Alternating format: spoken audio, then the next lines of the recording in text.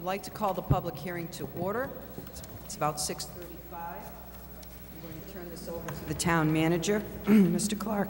Excuse me. Thank you, Madam Chair. Just to welcome this evening.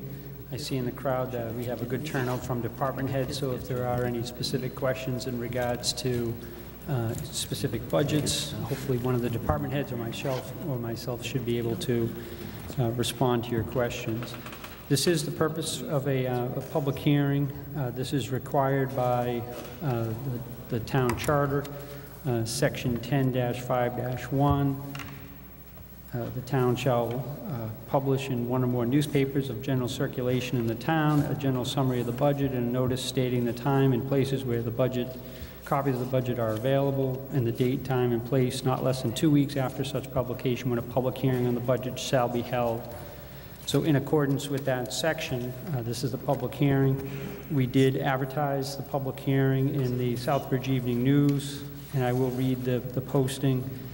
And it was posted initially on Monday, May 7th, and then secondarily on Monday, May 14th. The posting reads as follows.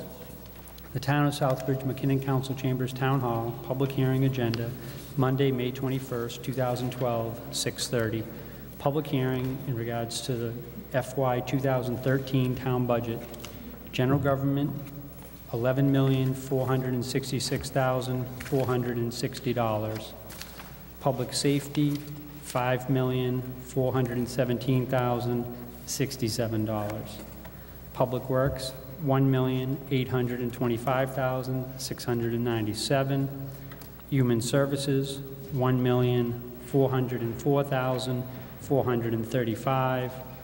Bay Path, $1,117,046. The school department, $23,754,366. The water enterprise fund, $3,352,072. I'm sorry, sewer enterprise fund, $3,352,072. The water enterprise, $3,664,515, for a total amount of $52,001,658. We have had copies of the budget available for inspection in both the manager's office and in the town clerk's office during normal town hall hours, as well as Jacob Edwards Library during regular library hours. This evening also at the, I guess the head table in front of us here are the members of the finance team, Will Kenoyer, Principal Assessor, Karen Harnoy, Finance Director, and on my far right, on folks' left, Mindy Ernst-Fournier, the Town Treasurer Collector. So we have read the notice into the record, and at this point I would recognize anyone wishing to speak in regards to the budget. If you would just acknowledge with a hand, or you can walk to the microphone. Going once. Again, if anyone has any questions concerning or pertaining to the budget that they wish to ask, we do have staff that is here and available to respond to any questions. Anyone? Going twice. I want to pause for dramatic effect. But thirdly, once again, I know the practice here in the community is to give 3 offerings. So again, I will offer for the 3rd time. The purpose of this public hearing is to respond to any questions that people may have in regards to the FY13 town budget. So for a 3rd and final time, is there anyone that would like to ask a question?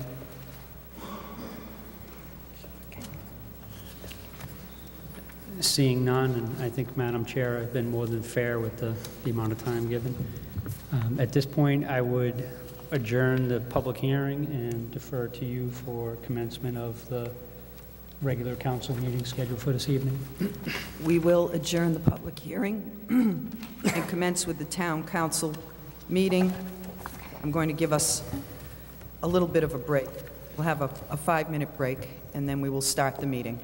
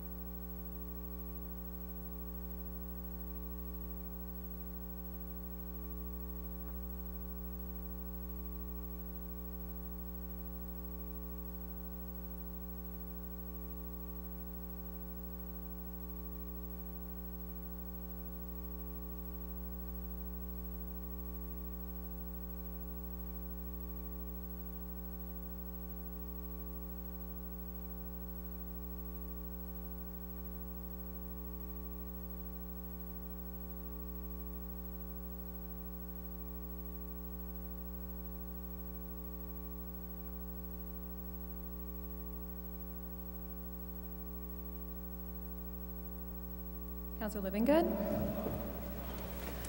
Okay. Counselor Marcucci? Present. Counselor McDonald?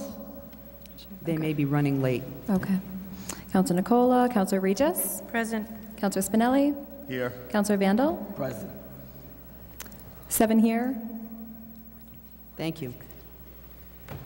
Agenda item number 3, consider and accept the council minutes of Monday, May 7th, 2012 meeting. So moved. Second. Do I have any discussion or corrections? Okay, can we have a roll call on that, please? Counselor Langevin? Yes. Counselor Marcucci? Yes. Counselor Nicola? Yes. Counselor Regis? Yes. Counselor Spinelli? Yes. Counselor Vandal? Yes. Counselor Clements? Yes. 7 yes. Thank you. Agenda item number 4, subcommittee reports. A, general government. And this is also broken down. We had a joint general government and PPP meeting on May 9th. Councilor Spinelli? Thank you very much, Madam Chair. A meeting of the General Government Subcommittee was held on Wednesday, May 9th, 2012 in the Rice Conference Room. In attendance were Chairman Spinelli, committee members Councilor Vandal, Councilor Regis, and citizen members Stephanie DiMartino and Gabriel LaFleche. Also in attendance were Councilor Nicola, Councilor Clements, Councilor Marcucci, Town Manager Clark, Karen Harnoy, Mindy Ernst Fournier, Will Canoyer, Police Chief Charette, Assistant Fire Chief DeFranzo, Acting Fire Chief DeFranzo, Roger Cowett, Estelle Cowett, and Monique Manna. Meeting was called to order at 6:30 p.m. Agenda item number 1, review and potentially vote the RFP for the sale of 62 Pleasant Street. Mr. Clark discussed the updated RFP dated May 4th, 2012. The RFP is basically unchanged except for rating ranges. These ranges are listed on page 11. A motion was made by Councilor Regis and seconded by Mr. LaFleche with a favorable recommendation to Council to approve the RFP for the sale of 62 Pleasant Street. Vote by a show of hands. All in favor, 5-0. Agenda item number 2. Review and potentially vote the RFP for the sale of 70 Foster Street. Mr. Clark stated this is the same as agenda item number 1. Rating ranges are listed on page 11.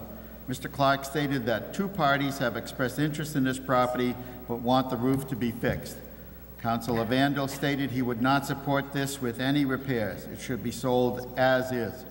Motion was made by Councilor Regis and seconded by Mr. LaFleche with a favorable recommendation to Council to approve the RFP for the sale of 70 Foster Street. Vote by a show of hands. All in favor, 4-1. Councilor Vandal opposed. Agenda item number 3, discuss and vote to authorize the town manager and town attorney to sell by RFP 9 lots on Commercial Drive, individually or collectively.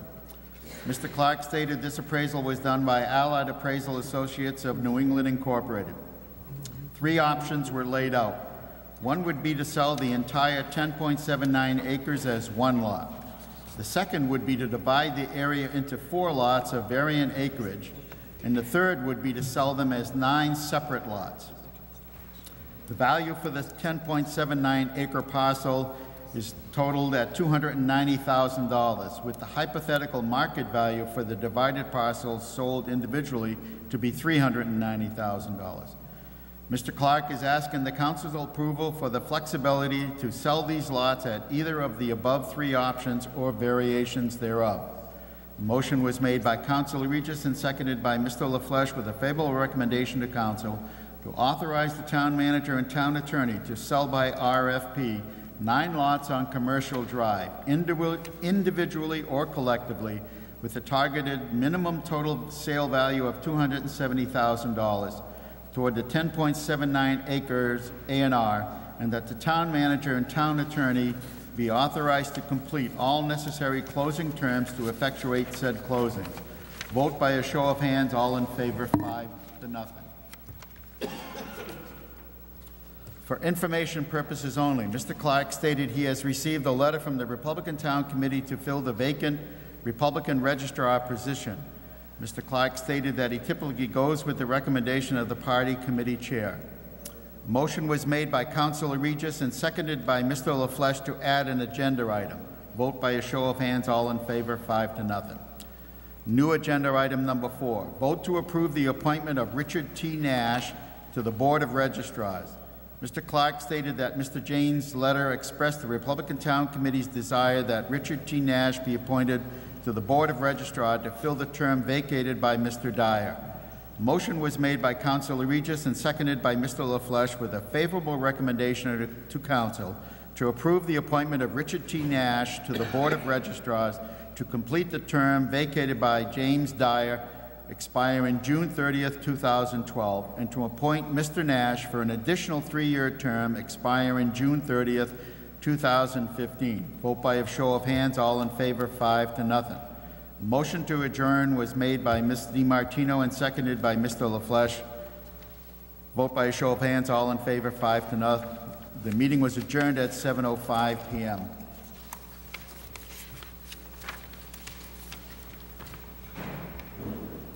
Immediately after that meeting, there was a joint meeting of the General Government Subcommittee and the Persons of Protections and Property Subcommittee. The joint meeting of the General Government Subcommittee and Protection of Persons and Property Subcommittee was held on Wednesday, May 9th, 2012 in the Rice Conference Room. In attendance were Chairman Spinelli, Chairman Langevin, committee members Councilor Vandal, Councilor Regis, and citizen members Stephanie DiMartino, Gabriel LaFleche, Roger Cowett, and Monique Manna. Also in attendance were Councilor Nicola, Councilor Clements, Councilor Marcucci, Town Manager Clark, Karen Harnoy, Mindy Ernst Fournier, Will Canoyer, Police Chief Charette, acting. It's one of those mental breakdowns. Acting Fire Chief DeFranzo, and Estelle Cowett. Chairman Spinelli acted as the co-chair, called the meeting to order at 7:10. Agenda item number 1, discuss and vote to approve Schedule 1 classification and compensation plan proposed May 12, 2012 to be effective July 1st, 2012, and to submit to Town Council for ratification at its May 21st, 2012 FY 2013 budget meeting. Mr. Clark stated he has tried to mirror the payment schedule of the union employees. Schedule 1 has a 1% increase adjustment. The only change has been the addition of the cable access category. Also, adjustments have been made to the S3 through S13 schedule to be in closer alignment with union personnel. Motion was made by Councilor Langevin and seconded by Mr. LaFleche with a favorable recommendation to Council to approve Schedule 1 classification and compensation plan proposed May 2012 to be effective July 1st, 2012. Vote by a show of hands, all in favor, 8-0. Agenda item number 2, discuss and vote to approve Schedule 5 elected and appointed personnel proposed May 2012 to be effective July 1st, 2012, and to submit to Town Council for ratification at its May 21st, 2012 FY 2000 budget meeting. Mr. Clark stated the adjusted Schedule 5 shows a 1% increase with the exclusion of the call fire department stipends, which was changed at a previous meeting. Councilor Langevin stated that the rate for the chaplain should be the same as the captain. Councilor Langevin also stated he would like to see a larger increase for election workers and asked if the budget could be looked at for this purpose. Councilor Marcucci asked for clarification of the call department stipends. Acting Chief Mark DeFranzo explained the duties of the captain and the lieutenants and the educational certification of the firefighters and EMTs. Mr. Clark stated the chaplain rate will change to reflect the same rate as captain. Councilor Nicola stated she would like to see longevity taken off the table for the call fire department. Motion was made by Councilor Regis and seconded by Councilor Langevin with a favorable recommendation to Council to approve Schedule 5, elected and appointed personnel, as amended to reflect the change for the chaplain's rate and the removal of longevity for call fire department. Vote by a show of hands. All in favor, 7-1. Councilor Vandal opposed. Motion to adjourn was made by Ms. DiMartino and seconded by Councilor Regis. Show of hands, all in favor, 8-0. The meeting was adjourned at 8:05 p.m. Madam Chair, we have a General Government Subcommittee meeting scheduled for May 30th, 7 p.m., Rice Conference Room. Thank you very much. Thank you, Counselor. B, DPW, Counselor Vandal. No report, no meeting scheduled. Thank you. Thank you. C, Education and Human Services, Counselor Clements. Thank you, Madam Chair. A meeting of the EHS Subcommittee was held Tuesday, May 15th, 2012, in the Weiss Conference Room. In attendance were myself, Councilor Marcucci, Councilor McDonald, and citizens members Holly Christo and Michael Janes.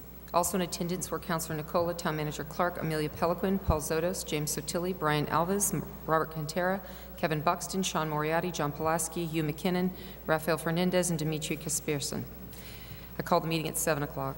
Agenda item 1, discuss and vote to approve the conclusion to the open meeting law complaint submitted by Ann Fenwick Bynum regarding EHS meeting 8-11, quote, failing to include sufficient detail in the notice and minutes and to accept revised minutes as amended. 5-112, Mr. Clark stated that after receiving the letter from the Attorney General's office, he spoke to the recording clerk and she amended the minutes so that we would be in compliance. Those amended minutes would be sent to the Attorney General's office. Councilor McDonald stated that there was a violation stated by the Attorney General's office of insufficient detail and that no other violations occurred. Actually, I believe I stated that, if we want to correct that. So, a motion was made by Holly Christo and seconded by Councilor Marcucci with a favorable recommendation to Council to approve the revised minutes as amended. 5-112, vote by show of hands. All in favor, 5-0. Agenda item number 2, update on the reorganization of cable operations. Mr. Clark stated he has hired permanent staff for the cable operations. He introduced Brian Alves as the new station manager, production director. Mr. Alves stated his qualifications and experience. Mr. Clark stated Mike Montigny as the production coordinator/editor and Stacy Reno as the secretary/office manager. Mr. Clark thanked Barry Davis for his services as interim station manager. Mr. Clark provided 2 playback snapshots of the shows played by the cable station for April 2011 through May 2011 and April 2012 through May 2012, showing how the programming has increased by 10 shows in 2011 to 38 shows for the same period in 2012. See attached. Mr. Zotos asked several questions pertaining to the Cable Committee. Mr. James asked whether the subject of the cable operation being a nonprofit operation had been taken off the table. Mr. Clark stated the question is not off the table, and now that all the components are in place with the organization, a review will be done after some time has passed under the new management to see what will be done best for the cable operations. Mr. Clark said that with the new middle high school, we will have a media studio and looking to upgrade the studio we have at Town Hall. Mr. Cantera addressed a question for Mr. Sotilli regarding a request Mr. Sotilli made to the Cable Committee through the Town Manager. Mr. Sotilli asked regarding accusations made on the Internet regarding indirect cost. Mr. Clark explained indirect cost and stated that indirect cost has gone down from $30,000 to $25,000 as the cable operation becomes more independent. Agenda item 3, trash enforcement efforts update. Mr. Clark gave a brief overview on the trash enforcement effort. He said one of the concerns from the citizens was that no warnings were given. One of the recommendations from the Board of Health was to turn first offenses into final warnings. Information is being reviewed by the Board of Health and recommendations are being made to the municipal hearing officer. The new effort is to hone in on those properties that do not respond to the educational effort. Mr. James stated that the $250 fine is too high and asked how that amount could be changed. Councilor Clements said it would have to be done as a motion at another subcommittee meeting. Mr. Clark said that at some time, maybe 20 or more years ago, the $250 fee was set by council to get people's attention and get them to comply with the law. This amount was set for abandoned junk cars, but many other items have now fallen under this 21D law. Mr. Clark stated he has gotten recycling numbers from the Board of Health. Under the old system, recycling was 16 to 18%, and on the week of 5/7/12, the recycling rate was 40.54%. Mr. Buxton asked the council to review Section 8 of the landfill agreement. A motion was made by Mr. Janes, seconded by Councilor Marcucci, with a favorable recommendation to entertain an agenda item at a future meeting of the EHS subcommittee to reduce the fee schedule for trash violations. Vote by show of hands. All in favor, 5-0. Agenda item 4, recycling concepts by Mr. Buxton. Mr. Buxton made a presentation on his recycling concept, and the presentation is available if somebody wants it with these minutes at the Town Hall. He did a very good job, and we appreciate his efforts with that, and we're reviewing many of his suggestions. A motion to adjourn was made by Councilor McDonald, seconded by Councilor Marcucci. All in favor, 5-0. We adjourn the meeting at 8:50 p.m. Respectfully submitted, Evelyn Rivera, recording clerk.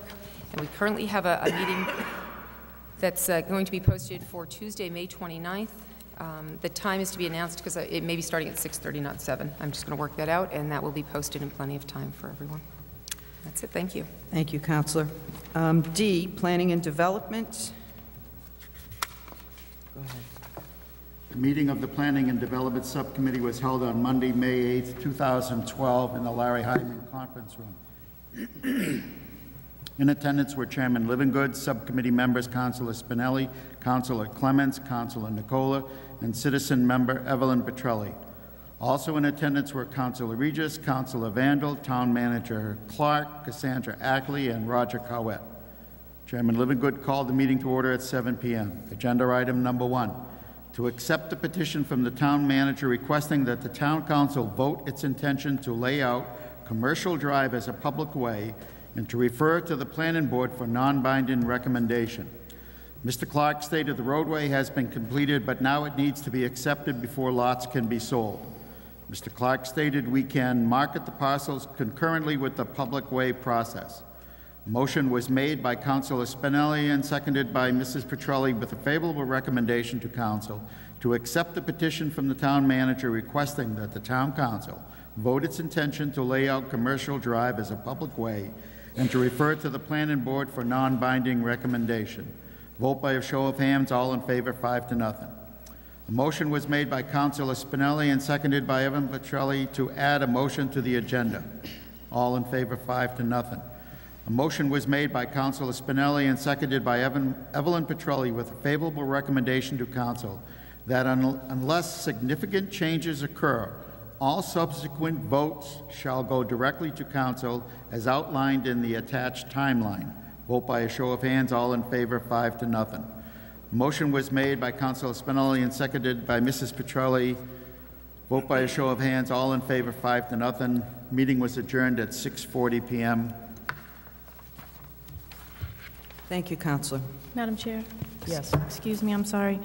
Just for clarification, if we could just kind of review the dates here and the times. The meeting was adjourned prior to it starting, and I don't remember, was Monday, May 7th or May 8th? I don't know, but... It was Monday, May 7th, May but it started 7th. at 6. Oh, and it started I'm at sorry, 6. Okay. Thank you. That's right. Thank you, Mr. Clark. And thank you, Councilor. Agenda item number E is protection of persons and property. Councilor Langevin. Thank you, Madam Chair. A meeting of protection of persons and property subcommittee was held on Wednesday, May 9, 2012 in Rice Conference Room. In attendance were Chairman Langevin, committee member Councilor Regis, and citizen members Roger Cowett and Monique Manor. Also in attendance were Councilor Nicola, Councilor Clements, Councilor Marcucci, Councilor Vandal, Councilor Spinelli, Town Manager Clark, Police Chief Charette, Acting Chief DeFranco, John Shuhan, and Estelle Cowett. Chairman Langevin called the meeting to order at 8:15. Agenda item number 1, discuss and vote to accept the proposal with the Public Safety Consultant LLC of Shrewsbury, Mass. For the assessment of up to 5 candidates for police sergeant. Chief Charette explained the procedure followed by PSC. This is a third-party group that do all the evaluations needed for candidates for police sergeant, therefore taking the politics out of the equation. They assess all the candidates and provide the names of the candidates, and they actually walk in and do the job. Chief Charette invited the council to go and view this process. Councilor Vandal stated he does not want to inherit this proposal year after year. Mr. Clark and Chief Charette said this is a one-time exam whose assessment is good for 2 years. A motion was made by Councilor Regis, second by Mr. Cowett, with a favorable recommendation to the council to accept the proposal between the town of Southbridge and Public Safety Consultant LLC of Shrewsbury, Mass. For the assessment of up to 5 candidates for a police sergeant in the amount of $4,950, according to the scope of work listed in the document. Vote by show of hands, all in favor, 3-1. Monique Manor opposed. Agenda item 2, update on hiring process for police officers. Mr. Clark stated candidates are being interviewed for the 3 positions available. Names will be brought forward shortly. A motion to adjourn was made by Mr. Cowett, second by Councilor Regis. Vote by show of hands, all in favor, 4-0. Meeting adjourned at 8:55 p.m. Respectfully submitted, Evelyn Rivera, recording clerk. Madam Chair, I do have a meeting scheduled for tomorrow night at 6:30 in the Rice Conference Room to look over candidates that are being brought forward by the police chief for positions that are vacant, not new positions, and also some auxiliary police officers for us to review. And that's all I have at this point. Thank you, Madam Chair. Thank you, Counselor. Agenda item number 5, Chairwoman's announcements. I just have 2. As Counselor McDonald had brought up in the last council meeting, and I'd like to just remind everybody that the Memorial Day Parade will be held on Monday, May 28th. We received something in our packets from Michael Trombley, the Southbridge Veterans Council. If you intend to walk in the parade, we will meet at 8:30 at the Town Hall. The parade will actually start at 9 a.m. sharp and should be completed by no later than noontime. And as always, the veterans of foreign wars on Everett Street will have refreshments after the parade. And secondly, there is another meeting for the Tornado Community Meal scheduled for Thursday, May 24th, 6:30, up here in the room on the side over here. And I believe, Councilor Clements, you had something you wanted to add to that. I'll give you the floor. Thank you, Madam Chair. I appreciate that. I just know the meeting may go long and would like to get the information out. I just want to point out, we've been working on this. The committee's been working for the past week or so, and it's coming right along, and we're very excited about what we're planning for June 1st. And I just wanted to comment on a few things, that many communities are marking this date with some type of tribute or celebration. They see this as a time to come together once again, not out of fear, but out of a sense of community.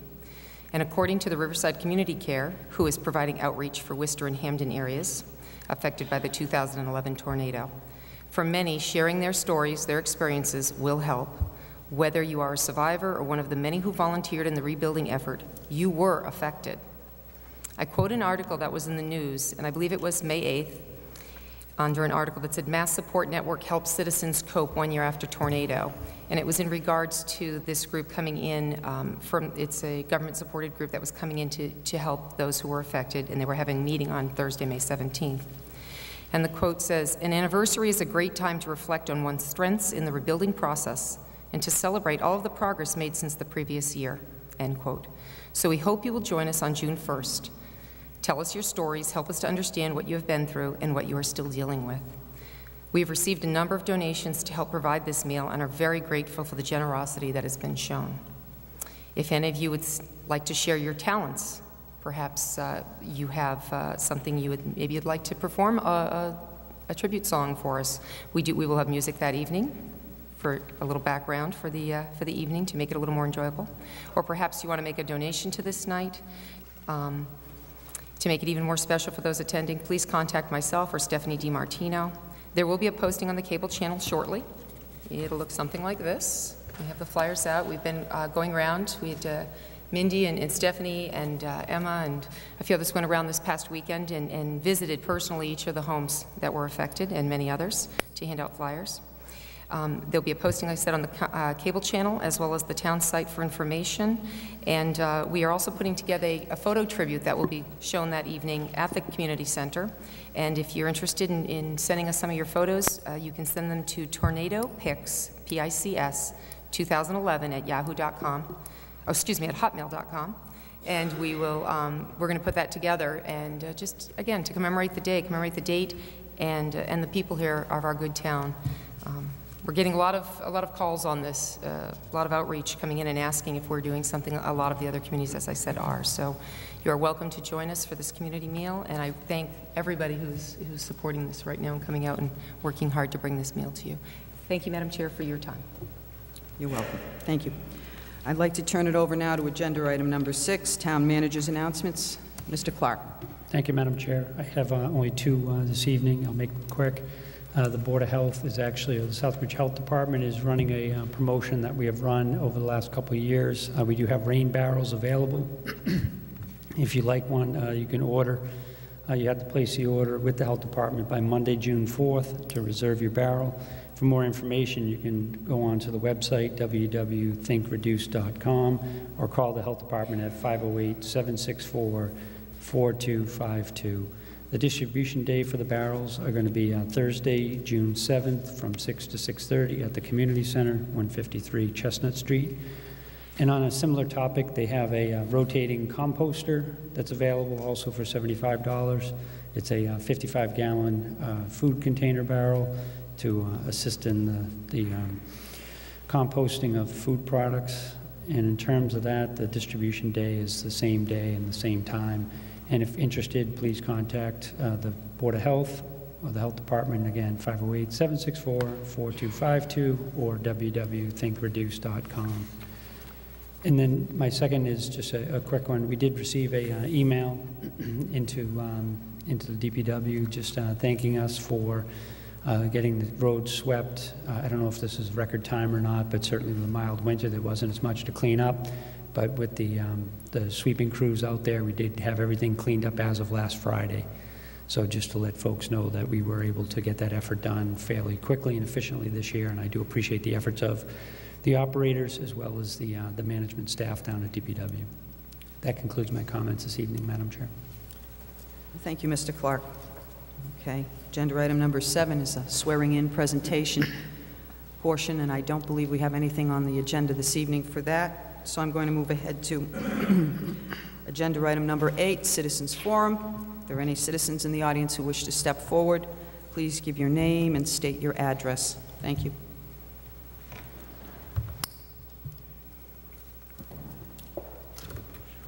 Hello. Dan Butler, 35 Brookside Road. I had two things tonight, totally unrelated. But first of all, I appreciate what you said, Ms. Clements. Pretty much all I've asked all along, and all our neighbors have asked, like I've said since the beginning of the tornado, just don't forget us. And we, you know, some of us appreciate it. Some are having a hard time with it. I don't know. It's kind of everybody's dealing with it differently. I mean, it's an emotional time. So I personally, you know, thank you guys for at least recognizing the day. I mean, it might not mean anything to some people in town, but it means a lot to us.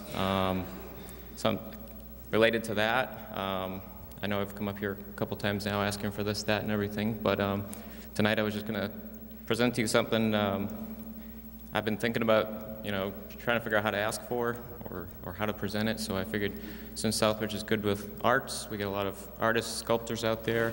We've got some smart people here. Been looking at other towns, you know, Joplin, Tuscaloosa, Yazoo City down in Mississippi, when they've been affected by big storms like this, and you know, we had some loss of life, unfortunately, here in Massachusetts. They've always done some sort of a memorial, kind of like I guess you call it like a thinking garden, something.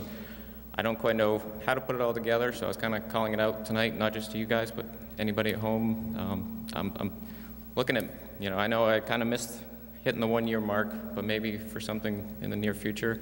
I was thinking like a central location, which would be the airport probably. It's a town property, you know, because I mean we got Pleasant Street on one side, we got Brookside Road, Charlton Street, 169 all on the other side, so the airport was kind of in the middle. They got hit as well. I was thinking possibly, you know, they got the historical markers here in town. We've got one on Brookside for an old cutlery we used to have years ago.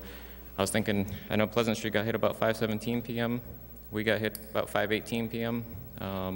Possibly some kind of, you know, if we could talk to the state, maybe grant something, just a marker. I mean, it's part of history. Maybe with a time, a little brief thing of which direction it came. You know, if somebody ever, we see people all the time on our street driving real slow. We've seen New Jersey license plates. We've seen New Hampshire. People come by and look, and it's almost like, what do I go out and talk to these people? Say, oh yeah, this is where it came from. You know, if it was a marker, maybe they could look at. And then I was thinking maybe in the middle, like a small park bench, a little mulch area, and of course trees were real significant during this tornado. Maybe we could plant a small tree just to start with, so we could all, you know, kind of, when we have days where we just get frustrated, we could go up there. It's a nice quiet area. You can see for quite a while. You can sit, look at the names of the the people that did perish and realize that we are lucky. And, you know, just an idea, just to put it out there. And like I said, we got sculptors here in town. Somebody could come up with a great, you know, I was thinking maybe either out of a big chunk of wood, carve some sort of a tornado with the names on it, or a metal sculptor, a big metal spiral, I don't know. Creativity, that's not my thing. But my other question tonight, totally unrelated, but I just got to ask. I wasn't here last week when you guys were talking about chickens. I told you it was unrelated. But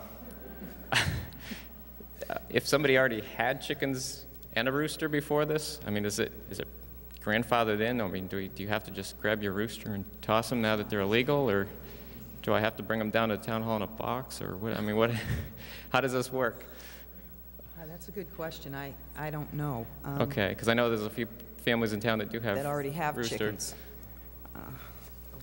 I guess that would be a question to probably take up with, was it the Board of, it's the Board of Health? Actually, yeah, the planning board is in the process of reviewing the regulations, so that's something that probably should be addressed to them to see if there's some way they want to address the issue of okay. Pre-existing conditions. Of course, I had to come up with that question, right? So, well, I appreciate it. I just wanted to bring that idea up. Maybe if, you know, I could check back with the town hall eventually. If there's anybody who wants to inquire about it, maybe we can work together. Sure. Just come up with something in the next year that, you know, we can at least remember it by. So. You may want to take some time, if you're plan on coming to this dinner, you may want to take some time at that point, too, to definitely talk to some people and see if you can come up with some ideas for that. That'd be great. I'll be there. Thank you. Thank you for your ideas. Thank you very much. Thank you. Anybody else wish to come forward?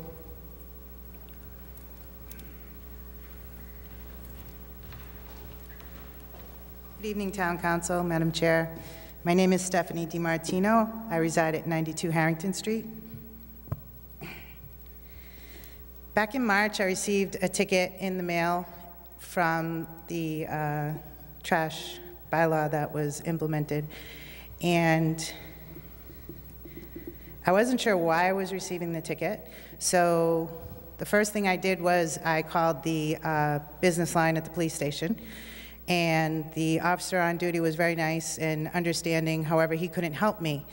So he guided me into calling over to the town hall or my counselors. So I went online and looked up the town of Southbridge and got the listing for the counselors.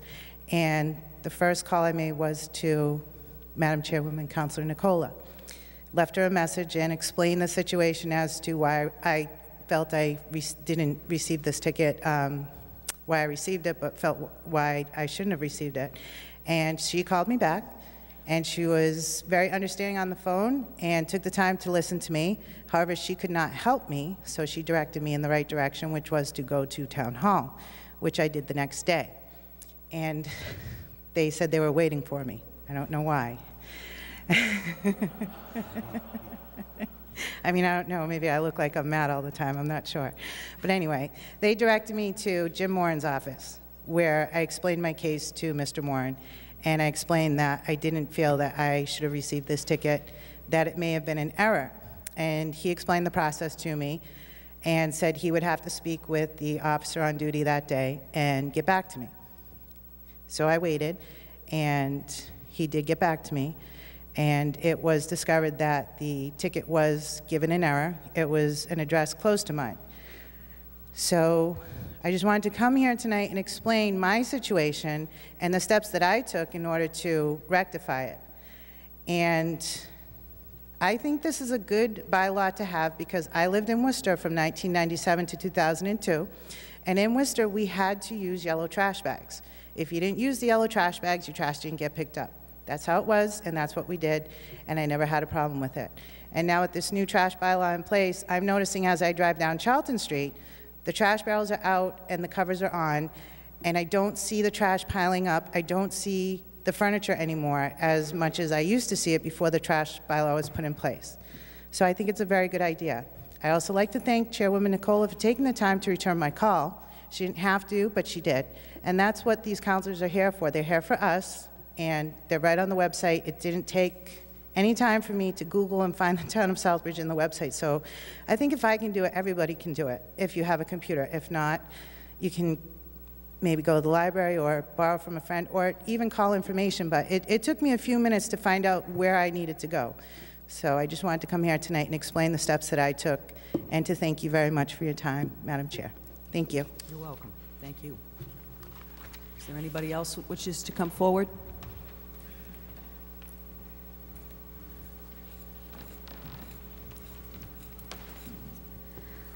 Good evening, Madam Chair, Madam Vice Chair, members of the Town Council.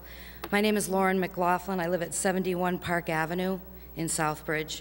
I'm here today because, in a sense, I was directed by the school committee to address you regarding a concern that I had explained to them a couple of weeks ago at their last meeting.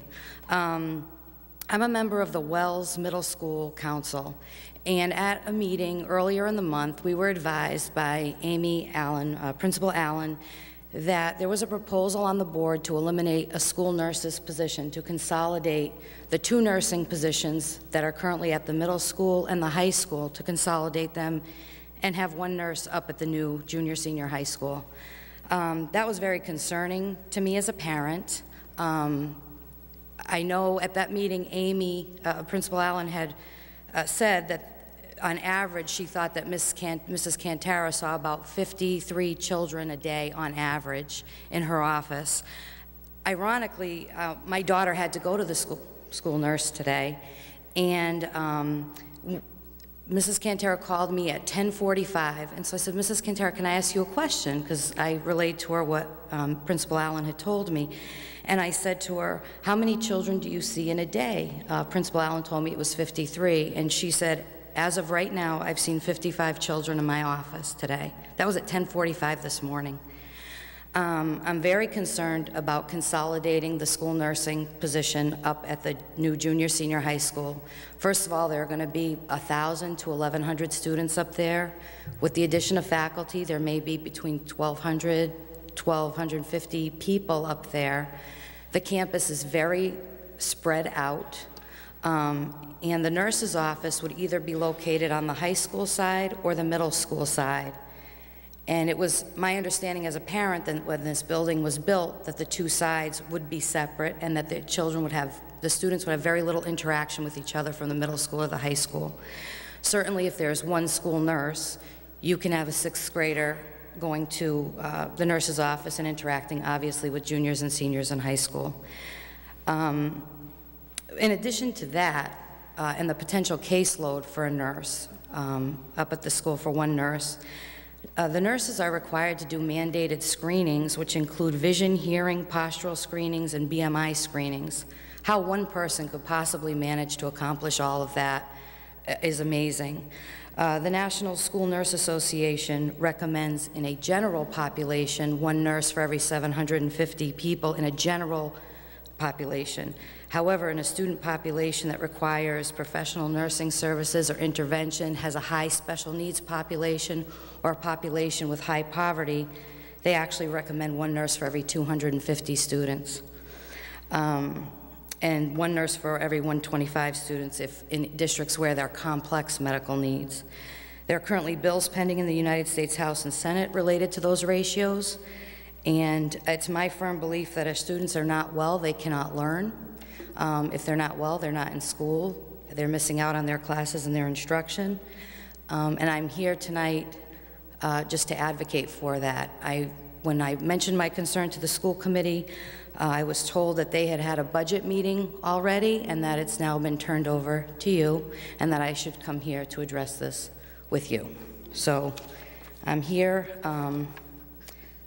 just to let you know, because I don't, and parents weren't notified about that meeting. I guess there was a posting in the newspaper, but parents didn't know, and I certainly didn't know when I heard about a budget meeting that it was a discussion of this type that was taking place. So I appreciate your time.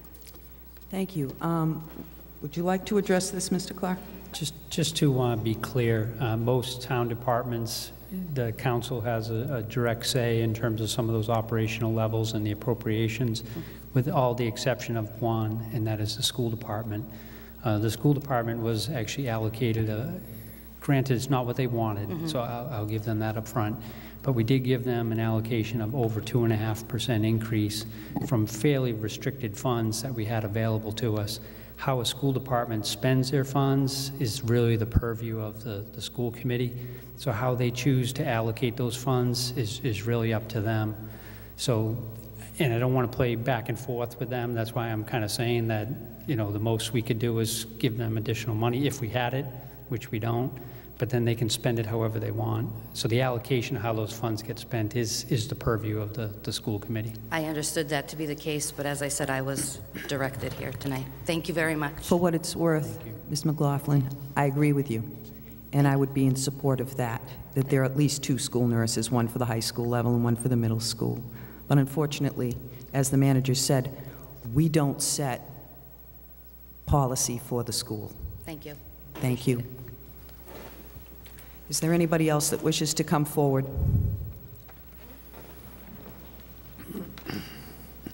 John Pulaski, Old Woodstock Road. 3 small things. Well, they're not small. We have a sign on Woodstock Road right now, temporary sign, related to the detour. The first 3 words, stay straight, stupid. Stay straight, stupid. Letters this big. I don't think that's the way that anybody should be addressed. Perhaps it is written in the spirit of some of the demeanor during the councilors forum last week, but stay straight, stupid is no way to direct citizens, drivers. I couldn't believe my eyes. Another thing, unrelated, I respectfully request that you fund Ms. Doust's office with sufficient funds to allow people to vote at the 5 precincts instead of having them all go up to the community center. A lot of us think when we do our planning on how it is for us. And many of us that are involved in town government have automobiles. But we have people in town that they can afford to have automobiles, but due to bad eyesight, for example, they can't drive. Or there are people that due to financial limitations, they don't have a car. And like, for example, there used to be people could vote at Charlton Street School down on the flat. A lot of people down there don't have cars. There's various reasons. Some people don't vote just because they don't care. They don't think it matters. But I think every effort, it just can't be democracy isn't too expensive. The alternative is bad government. So I respectfully request that the town clerk's office be given sufficient funds to allow the 5 precincts to be open so people can vote, so people can walk to the polls, so they don't have to call a cab. And a third thing, perhaps I should bring it up at a subcommittee. I did bring this up at a subcommittee the other day, but we have we're supposed to have some site conditions related to the landfill, and very disappointing in state government. I just kind of saw a small example of this. We've got the school committee telling a nice woman who's very concerned about education to come to this branch. And this branch is, explaining we get the same merry-go-round of sorts that occurs between state government, federal government, and town government, and it's very easy to do, to point at one of the other 3 branches. So we've got site assignments that, for example, the woman that's hired to be our recycling coordinator is supposed to be recycling coordinator for the towns that bring their trash here. We're going to be bringing 4% of the trash to the landfill. Other towns are going to bring 96%. She's supposed to be there, according to the site assignment, for the 96%. And the last I've checked, that's not happening. It was said that Casella's taking care of it. Now, in this town where Casella's supposed to be taking care of things, we're hiring an outsider. Now, the site assignment isn't being taken. I called the state, and the state says the town's supposed to be doing something about it. I have been talking to the federal government. It's hard to get the federal government to be interested in something that's happening in the town, but they are interested, and there is legislation being coined to help us with not what's going into the landfill, but what's unfortunately coming out of the landfill and going into the groundwater. Now, what was done by the town of Southbridge when someone tried to do something about the water the groundwater contamination, she was fired.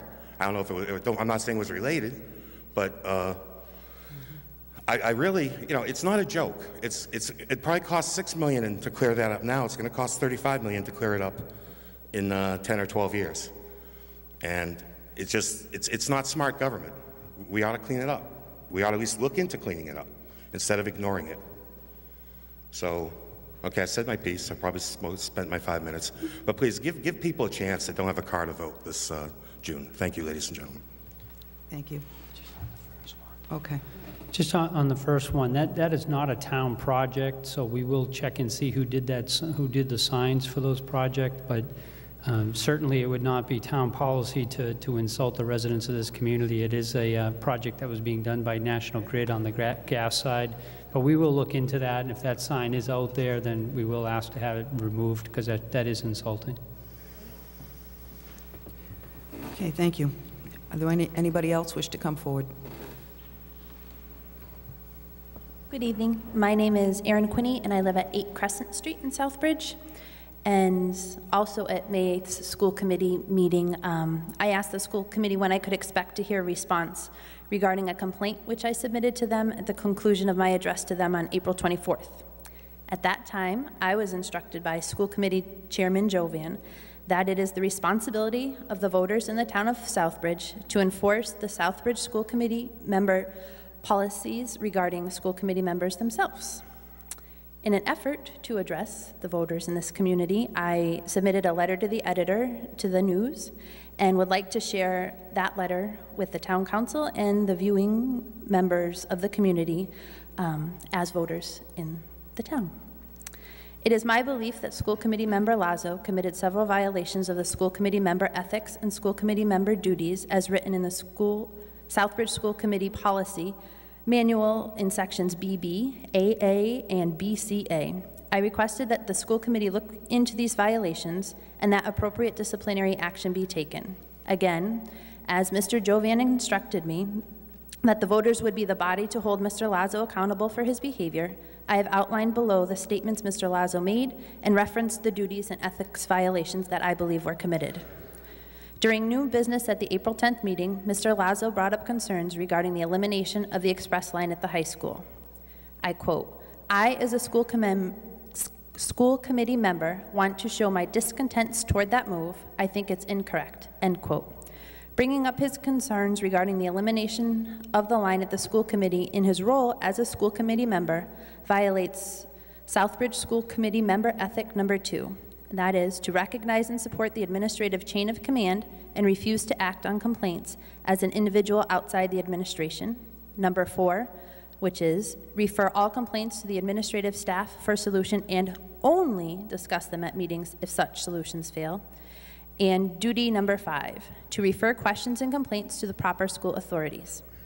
He continued, I quote again, "I'm sad that the food service director or the state person or the federal person or whoever came in to change this didn't come in front of the school committee or the board that is supposedly in charge of the school system to actually air this out before putting anything forward. This violates Southbridge School Committee Member Ethic number 4, which is give the chief administrator full responsibility for discharging her professional duties and hold her responsible for acceptable results. Mr. Lazo requested that the school committee, quote, go behind the federal and state guidelines violating Southbridge School Committee Member Ethic number 4 in relation to the community, which is to be well informed concerning the duties of a committee member on both a local and state level. And duty 1, to become familiar with general laws of the Commonwealth relating to education and the school committee operations and the regulations of the Mass Board of Education. Mr. Lazo should have addressed his concerns to Sue Pinkham as food service director, who is exercising her professional obligation in complying with state and federal lunch guidelines. Mr. Lazo himself stated on April 24th that he had spoken to Sue the day before, 13 days after he shared his concerns at the school committee meeting. While expressing his, quote, discontents about all students going through one single line at the high school, he also made the following comments. Again, I quote, taking away from the ones who do pay because of the ones that don't pay. Quoting again, it is always about the 70% free lunch, not about the 30%. It's unbelievable how discrimination runs one way. That's probably the part that bothers me the most. when they leave school and can only afford a $10 pair of jeans and not a $40 pair of jeans, is the state going to step up and buy that for them too? That's the problem with society. We always cater to the bottom end. And he went on to state that he is a Democrat. These comments I found most egregious, and they are clear violations of the Southbridge School Committee member ethics number 5, to remember that he represents the entire community at all times, and number 6, accept the office as a committee member as a means of unselfish service with no intent to, quote, play politics in any sense of the word. Each violation of the member ethics is a violation of duty 6, as it is to comply with the accepted code of ethics for school committee members. Mr. Lazo has, at the past 2 school committee meetings, tried to reframe his express line comments since my request that he be held accountable, stating he was simply, quote, relaying a message from the people who had called me. I got barraged with phone calls. Concerned parents, end quote. Not once during this discussion on April 10th did he reference a single parent other than himself. Quote again, I believe we represent 100%. It's not like I make statements and don't do my homework. I went and had lunch yesterday, end quote. Again, that's 13 days after he made his statements. Begin quote again, to observe what parents were talking about. When a parent calls a school committee member, I'm supposed to represent. In his reframing, it is clear that he is also trying to rewrite history. In the midst of the express line conversation, while addressing Mr. Wiggin, Mr. Lazo clearly laid out that the precipitants of his bringing this issue to the school committee was not a barrage of parents calling him with concerns regarding the quality of their children's lunch. In fact, it was a conversation he had with his daughter. I quote, I noticed you mentioned the chef's name. That's not where I heard this from. My daughter came home and was discussing it like all students tell their parents. We are now going to start bringing our own lunches instead of buying from the school. End quote. He then went on to say, we'll deal with it when the time comes. The parents will let us know, I'm sure, end quote. Indicating that parents hadn't voiced their concerns at that time, but he felt with some certainty that that may happen in the future. I am proud to be a resident of Southbridge. I love the community in which I live. I am proud to say that my son is a student in the Southbridge Public Schools. I believe Southbridge is a great place to live and to raise a family. I also believe that it is an honor and a privilege that we as voters in this town have granted our elected officials to represent us. As an elected member of the Southbridge School Committee, Mr. Lazo stated he was, quote, representing the citizens of Southbridge when he made the above comments. I know that such outrageous behavior does not well represent me, nor do I believe it reflects well on this community. I believe Southbridge deserves better, and we, as voters, need to hold school committee members accountable for the way they, quote, represent us, our children, and our community. And as ludicrous as it may sound, according to school committee member Jovian, we, as voters, also need to hold them accountable to enforce the policies they wrote, compiled, and voted into their policy manual. Thank you. You're welcome. Madam Chair. Yes, Counselor. Thank you. Just a point of information. Anything that begins an elected official, ethics-wise, complaint, the proper procedures to go through the Ethics Commission. As far as elected officials, no elected official, other than things, you can't hear me? I don't know what's wrong with the sound system. I know what my father would say, my late father would say if he was here. As I was saying, elected officials are held accountable in 2 ways. If it's an ethics violation, it's through the Ethics Commission. If it's because somebody's not pleased with the way they are performing their duties as an elected official, it is for them to not vote for them. And if the majority vote, that's exactly what we as town council members or members of the school committee are. We have great latitude to express the opinions and viewpoints that we have as elected officials and those of our constituents. So while I understand and appreciate the citizens' concerns and comments, there's really nothing that we can do as a council, and those are the 2 avenues that are present. Thank you, Madam Chair. Thank you, Counselor, but I think that Ms. Quinney was just using this forum to read her letter. I don't think she expects the council to be able to help her. I do not expect the council to help me, other than I would like to address you as voters. And as far as the Ethics Commission only investigates matters that are conflict of interest. And I have stated very clearly at the school committee meeting that I do not believe that an ethics law was violated. However, they have written policies to which they should hold themselves accountable to. And if I followed the chain that I'm supposed to follow. I addressed the committee. I put my complaint in writing, and I asked that steps be taken, which I articulated. And then at the last meeting, I just asked when I could expect to hear back, and was then told that to whom I should address my concerns was what I asked, and was told that the voters of Southbridge are the people to whom you should express your concerns. Therefore, as I'm assuming you are all voters, as are many of the people viewing on television, I wanted to further address my concerns to you all as voters. Then, Madam Chair, I would make a point of order that this is the inappropriate forum for that because it's making a political statement. Thank you, Madam Chair. Okay, thank you. Thank you, Ms. Quinney. Okay, do we have any other citizens who wish to come forward this evening? I'm moving ahead.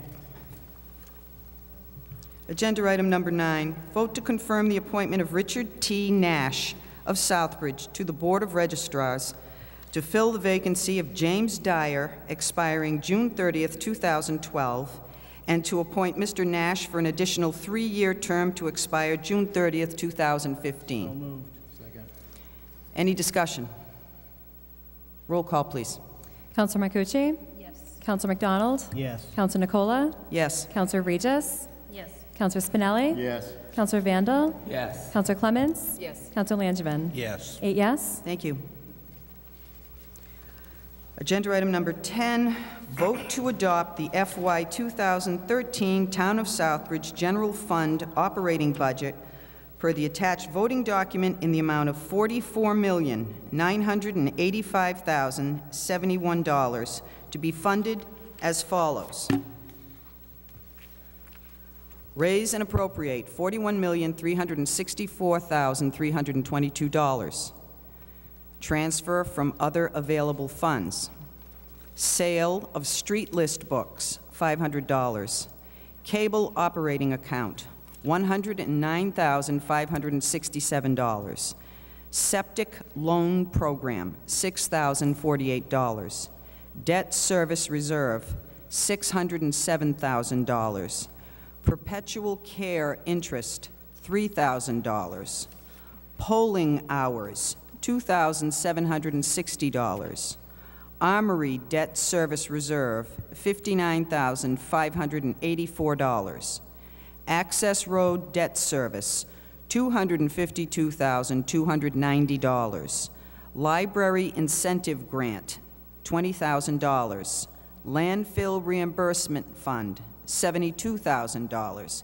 Subtotal of transfers from other available funds, $1,132,749. Other transfers, landfill reimbursement fund, $558,000. Landfill royalty fund, $1,100,000. Free cash, $830,000. Subtotal of other transfers, $2,488,000. Total general fund budget, $44,985,071. So moved. Second. Mr. Clark. I'm tired. Madam Sorry. Chair, just I'd like to offer the process, if we could, for how we've done it in the time that I've been here. Certainly, it's open to the council. First off, what I've done in the past is just on the adoption of the budget, just to quickly read, because it is fairly short. The town council shall adopt the budget with or without amendment on or before the end of the 11th month of the fiscal year currently ending. So that would be May. In amending the budget, it may, by majority vote of the full council, i.e. a minimum of 5 votes, delete or decrease any program or amount except expenditures required by law or for debt service. It is by 2/3 vote of the full council, i.e. a minimum of 6 votes, to increase any amount in or of the total of the proposed budget. Adoption of the budget shall constitute an appropriation of the amount specified therein as expenditures from the funds indicated. What we've done in the time that I've been here is to read through the voting document, which is really a summary of all the budgets, and I will group them and to read down the list of the budget appropriation vote, and then if there's any holds, I'll read slowly. If there's any holds, then we would address the issues related to the holds. If not, then we can go through and vote the entirety of the budget at the conclusion of the resolution of those. That's fine. We'll do If it that sounds fine, then I shall commence. And I do have staff here with me to go through. The first one that I have for the appropriation vote is Town Council, $16,554. On the Town Manager, $243,848. On Town Accountant, $145,133. On the Assessors, now if you would look, because I'm looking down at the numbers, if there's someone that says holds. That's my job. I just realized I can't see if I'm doing this. On the Assessors, $178,716. Town Treasurer Collector, $315,022. The Town Attorney, $123,000. The Town Clerk, $156,281. Elections and Registration, $61,275. The Planning Board, $3,006. Economic Development, $80,037. Cable Advisory, $109,567. Under the general government programs, I'm just going to read the bottom line, the subtotal of administration. It's $747,400. Data processing, $193,383. Council reserve, $100,000. Contributory retirement, $2,485,492. Under personnel, the personnel subtotal, $135,071. Group health and life, $2,807,500. Under general insurance, subtotal general insurance category, $658,000. Under boards, committees, and commissions, the subtotal of that is $6,878. On debt service, principal on debt, $1,759,095. Interest on long-term debt, $608,046. Interest on short-term debt, $322,061. Issuance expense, $28,845. The subtotal of debt service, $2,718,047. Under special accounts, the subtotal on that is $182,250. For police, $3,001,290. Fire and ambulance, $2,076,767. Under inspections, $148,010. Under streetlights, $191,000. Under DPW operations and administration, $1,625,497. DPW snow and ice, $200,200. Under the health department, $720,861. Under veterans and community center, $96,658.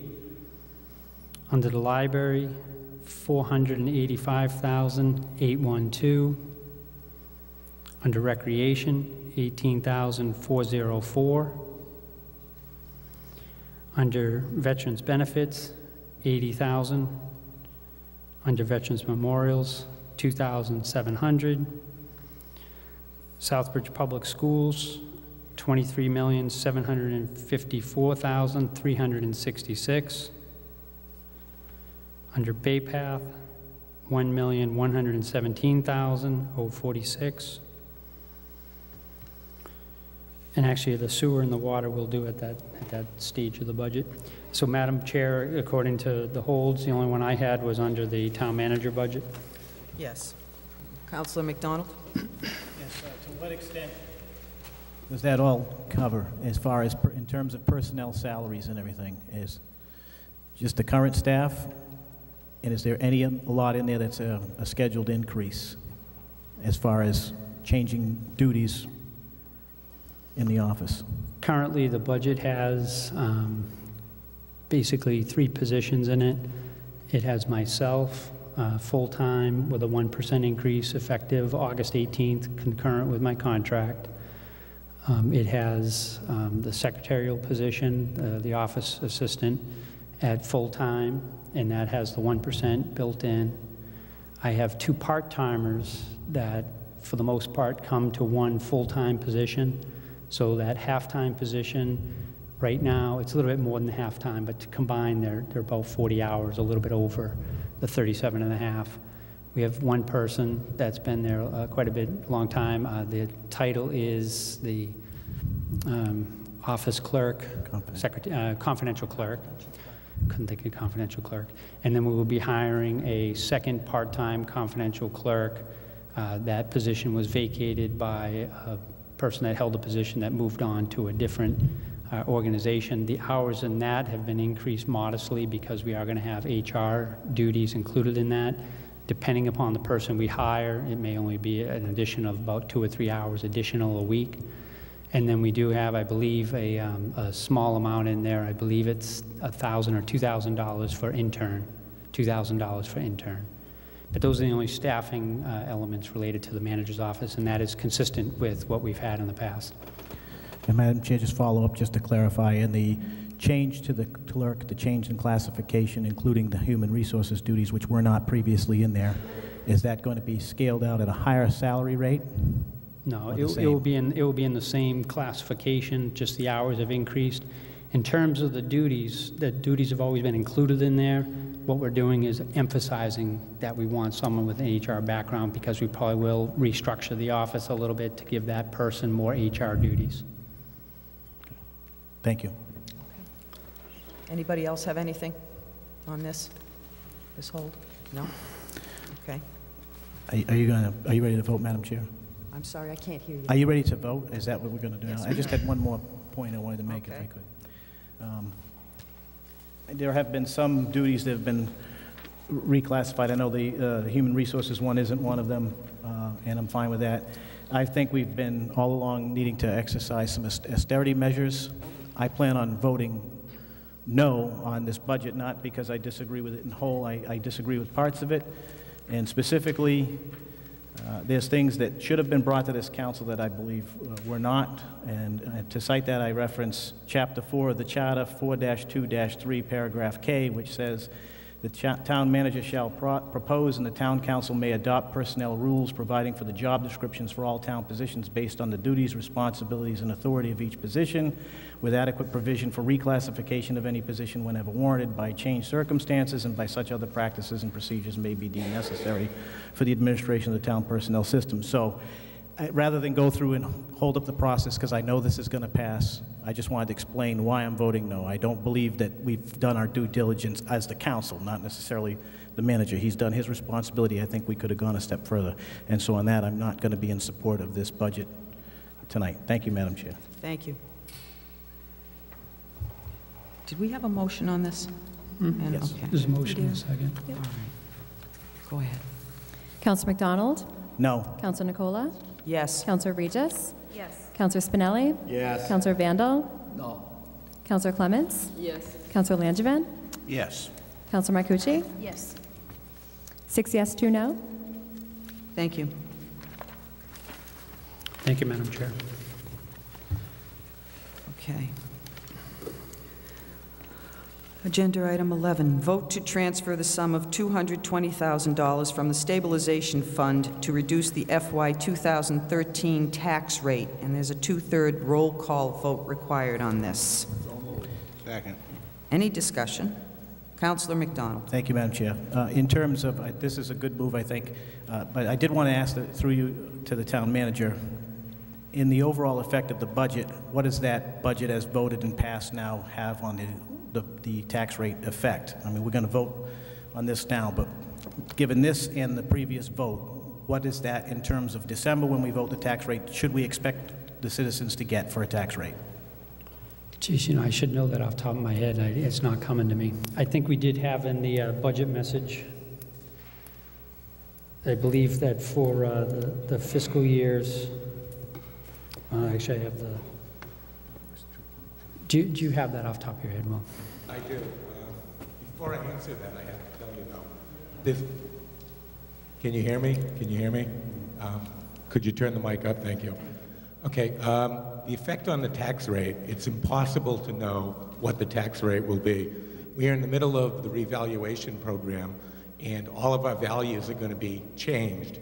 So even if we raise the identical amount next year that we're raising in taxes this year, the tax rate will change because the valuations will change. So it's not the tax rate that, I can't answer that question because it's impossible to know. What I think we can tell you though is the manager's budget is based on increasing the tax levy to the maximum allowable tax levy and the levy limit, which is allowed under Prop 2.5. And to do that, you're allowed to raise your levy limit by your new growth and by 2.5% from the prior year. To do that, including the new growth, it would mean the tax levy would increase about 4.2%. Okay. Thank you. Thank you, Madam Chair. All set? Yes. Okay. Anybody else? Councilor Regis. Thank you, Madam Chair. What is our current balance in the stabilization fund?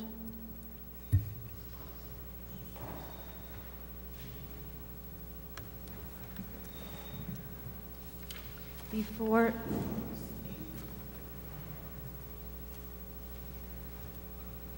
the current balance is 2.4 million, and that is before the calculation for the 220,000 and a subsequent agenda item that's on here for the snow and ice for the 85,000.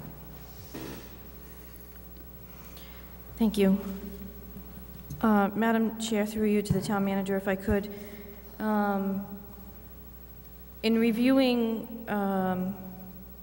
what's going on with the discussions at the state level on the budgets, I know that this budget is predicated on House 2, the governor's budget numbers, which I think most of us did use because they're the most conservative when putting our budgets together. In looking at the House final budget and then the Senate's budget also that came out last week, it looks like we could stand to gain somewhere of $225,000. I am not one who is in favor of using reserves to balance an operating budget.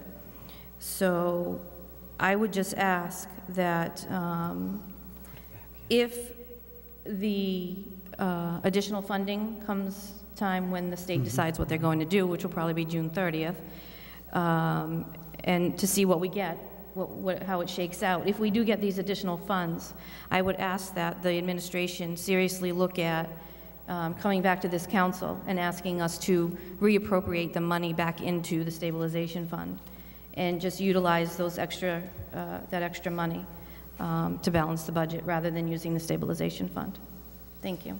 And we will give serious consideration to that. And as you've already stated, I mean, until they actually get everything settled, we won't know where we are. But hopefully it'll be good news and we'll have more instead of less.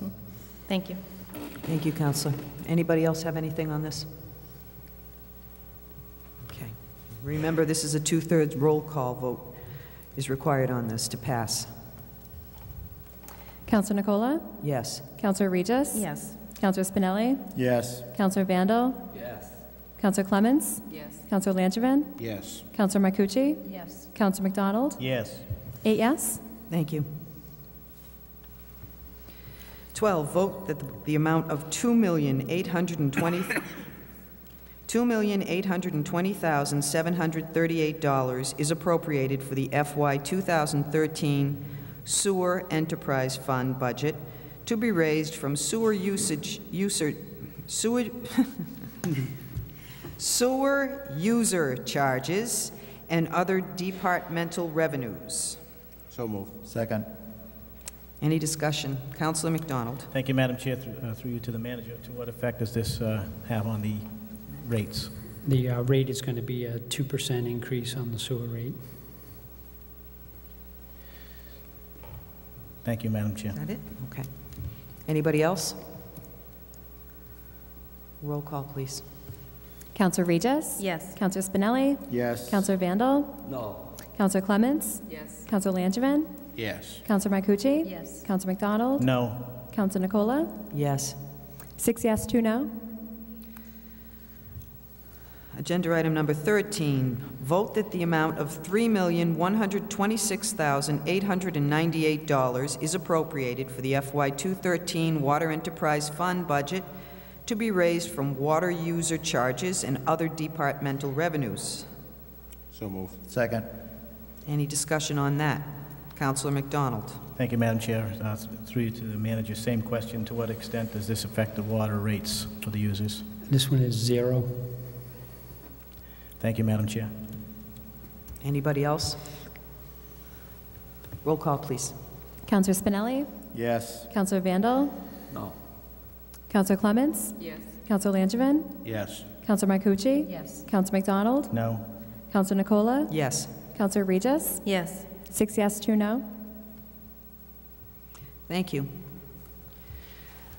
14, vote to reauthorize the, quote, leased properties revolving fund, end quote, under the provisions of Massachusetts General Laws, Chapter 44, Section 53E and a half, to pay repairs, improvements, expenses, and utilities for all town-owned leased property except 115 Marcy Street, from lease payments to be deposited in the account with all expenditures to be approved by the town manager and total expenditures from the account not to exceed $100,000 per year. So moved. Second.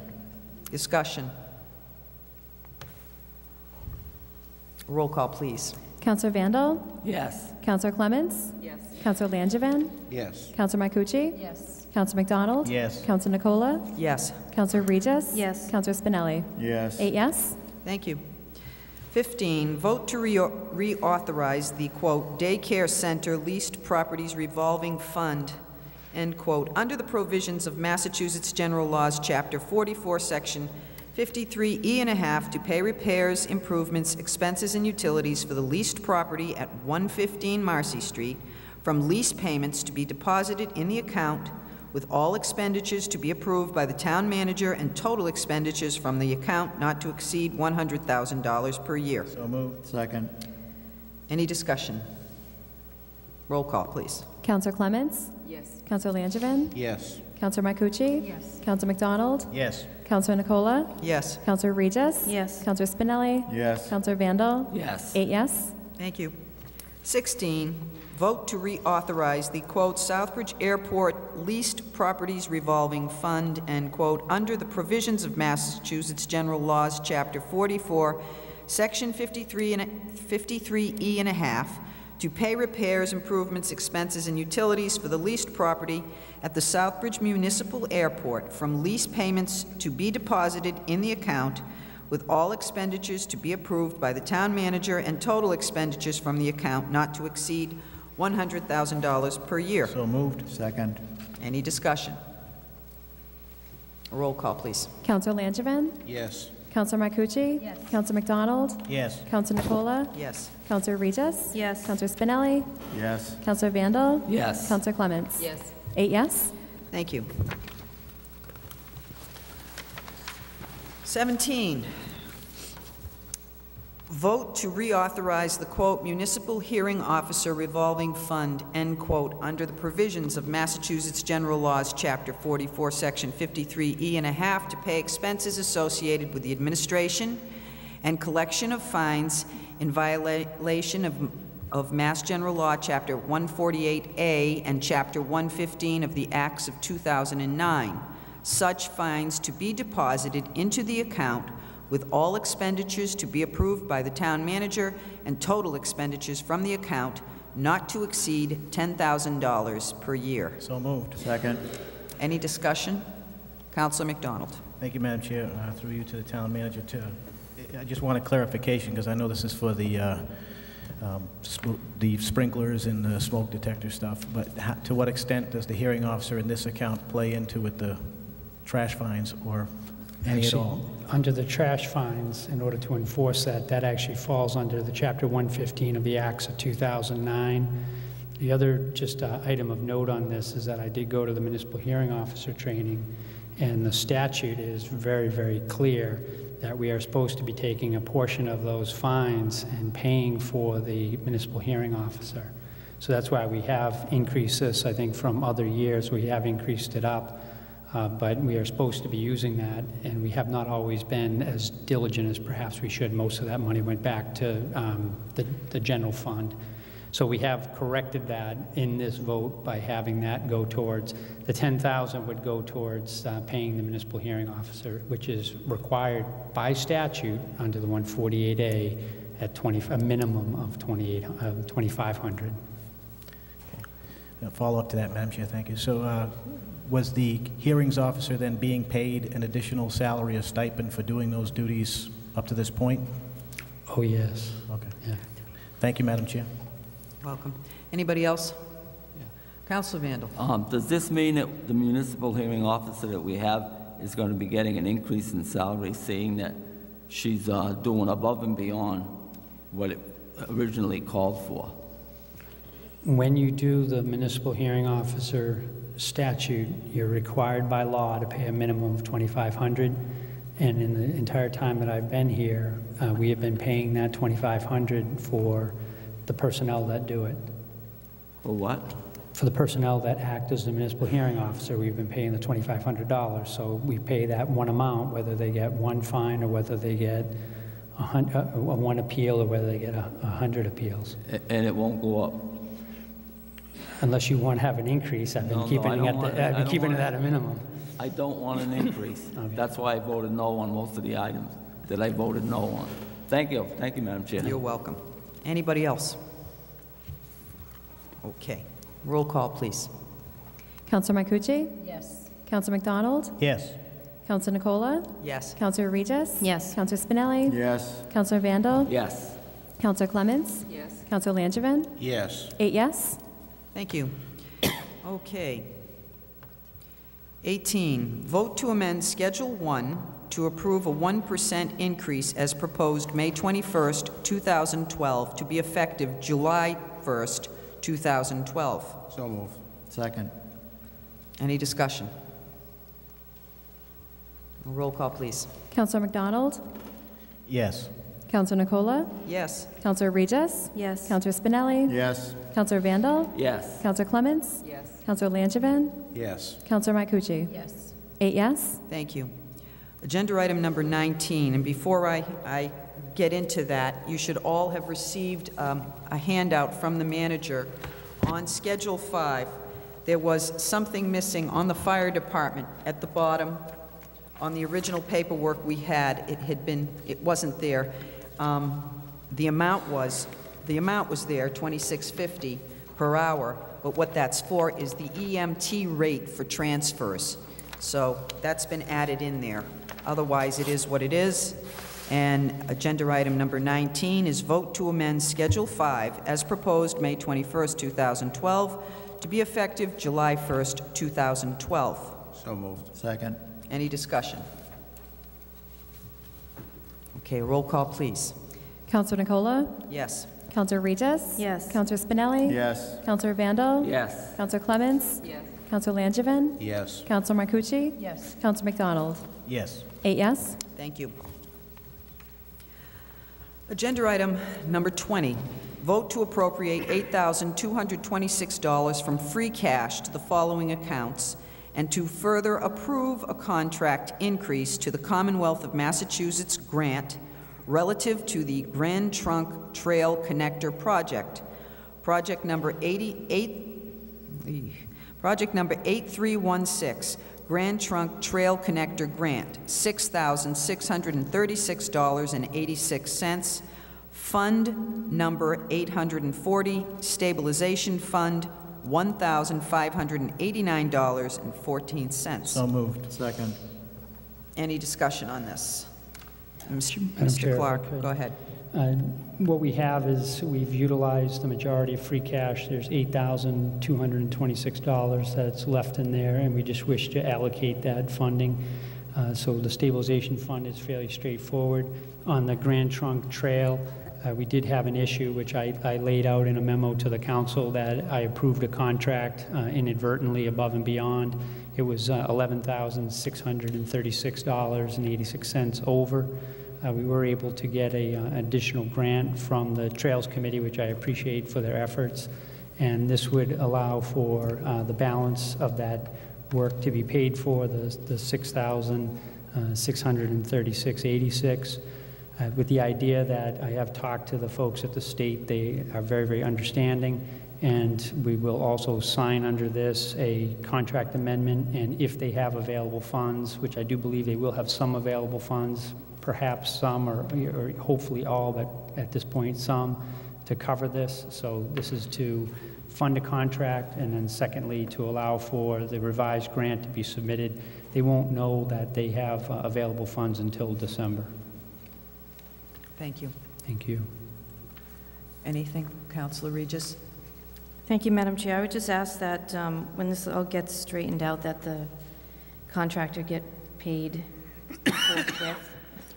Well, that's the idea behind this, is that we can pay him and then not have that person wait till December. He did the project in good faith. This is a local business owner. I think we're all aware of the name, and Mr. Regis, is it? Is it that the name? Yeah, no. No. Oh, my God, don't say that. Here comes the Ethics Commission. No.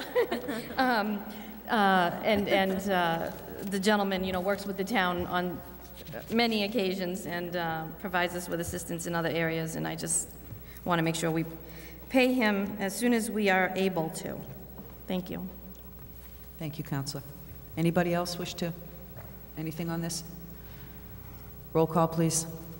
Counselor Regis? Yes. Counselor Spinelli? Yes. Counselor Vandal? Yes. Counselor Clements? Yes. Counselor Langevin? Yes. Counselor Marcucci? Yes. Counselor McDonald? Yes. Counselor Nicola? Yes. 8 yes. Thank you. Agenda item number 21.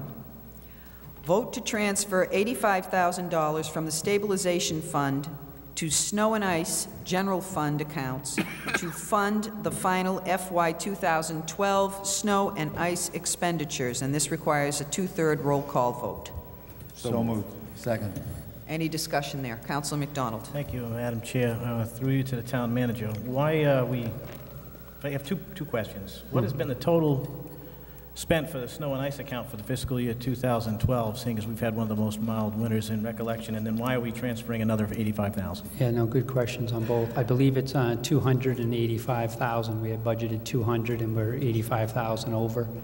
What we had done at a previous council meeting is the council had authorized to do a authorization to overexpend the snow and ice account, and we had a little bit of this discussion in terms of the snow and ice. What we actually, in this, I believe that we were about 25,000 in additional costs over the 200,000, and the additional money, the 60-odd thousand, is that we had minimum purchases that were required under our salt and sand, not sand, but under our chemical bid, and that this would actually, one of the vendors came to us and said, you have a minimum, and we're looking for you to meet it. So what we decided to do is we have a contractual obligation. This was actually brought up in the appropriations discussion, that we are going to meet those appropriations. And what that means is instead of having our salt sheds filled by about 50%, we'll be closer to 100%. Okay, so this will factor into this coming winter for the 2013. This will get us in better shape for next winter. Right. Thank you. Thank you.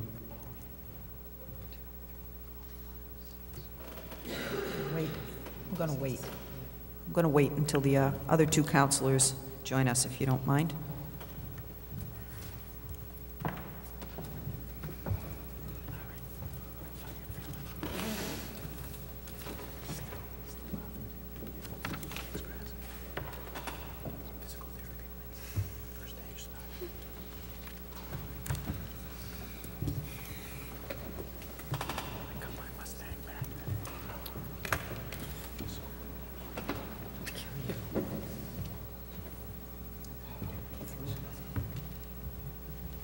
I'm going to call a 5-minute break.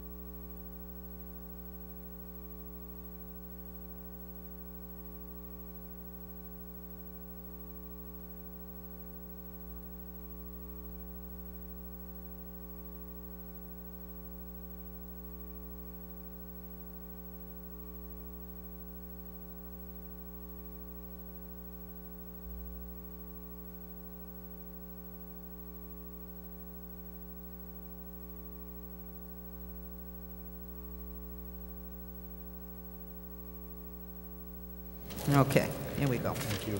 You're welcome. So we have the agenda item number 21, vote to transfer $85,000 from the stabilization fund to snow and ice general fund accounts to fund the final FY 2012 snow and ice expenditures. I have a motion. I have a second. Do I have any further discussion on this item? Okay, can we have a roll call, please?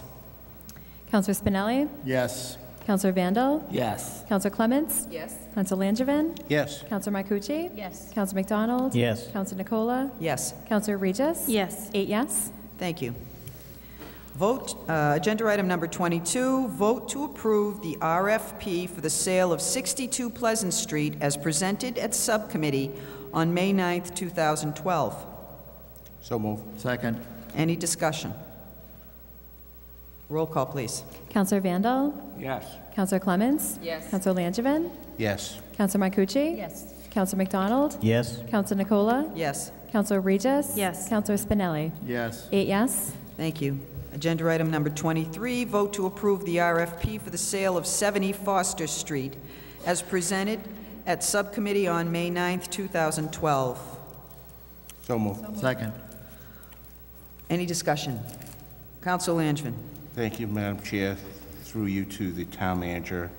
I apologize. I walked in like 10 minutes after that meeting started, so I missed it. But during reading of the meeting minutes, I was curious of what was the decision about fixing the roof?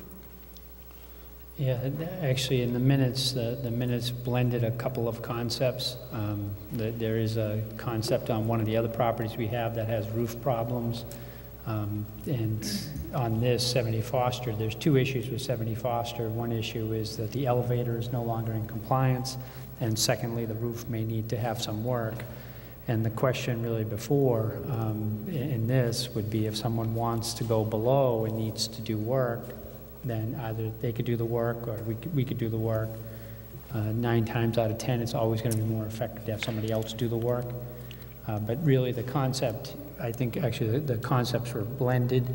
There is roof work that's needed at the 115 Pleasant Street project, which is unrelated to this. But on this building in particular, there are 2 issues that raise concern, actually 3 issues. One is the elevator out of compliance. When we started the project, it was not out of compliance, but enough time has gone by. Secondly, the roof has some issues. And thirdly, this was the building that had some water damage. So what I would say is that the appraisal took into account the water damage, because they did the appraisal after the water damage. The roof, the appraisers don't go up on the roof and scan the roof, so they were not familiar with the roof being problematic or the elevator being problematic. So there are additional concerns with the building above and beyond the as-is status that's in the RFP. Okay, so just making sure I follow you. So the interested party wants us to repair the roof before we sell it? This is when we've done prior tours of this facility. Yeah. We've shown people, and those issues have been raised by folks as an issue with the building. No one has responded yet to this RFP. They're due in June 15th. Yep. So it's just more of a heads up to the council that this building has some unforeseen elements that we didn't know first off. And that's part of the reason that one of the things that this RFP really attempts to do is to give a range for people to be able to submit. So not just the appraised value of the building, but they can go lower. And the idea behind going lower is that they can take into account some of the deficiencies of the building. Okay, thank you very much. Thank you. Anybody else have anything on this? Roll call, please. Counselor Clements? Yes. Counselor Langevin? Yes. Counselor Marcucci? Yes. Counselor McDonald? Yes. Counselor Nicola? Yes. Counselor Regis? Yes. Counselor Spinelli? Yes. Counselor Vandal? Yes. 8 yes. Thank you. Okay, agenda item number 24, vote to authorize the town manager and town attorney to sell by RFP 9 lots on Commercial Drive, individually or collectively, with a targeted minimum total sale value of $270,000 toward the 10.79 acres, approval not required, and that the town manager and town attorney be authorized to complete all necessary closing terms to effectuate said closing. So moved. Second. Any discussion? Councilor Thank you, Madam McDonald.